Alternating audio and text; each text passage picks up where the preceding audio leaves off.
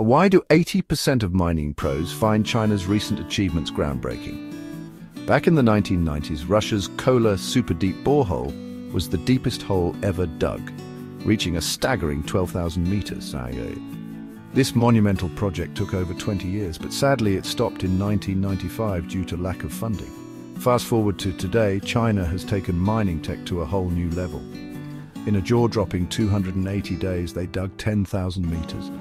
But the real challenge began for the last 900 meters, which took an additional 300 days. So what's changed? Modern technology like advanced drilling rigs, better data analysis and efficient resource management have made deep drilling faster and more precise.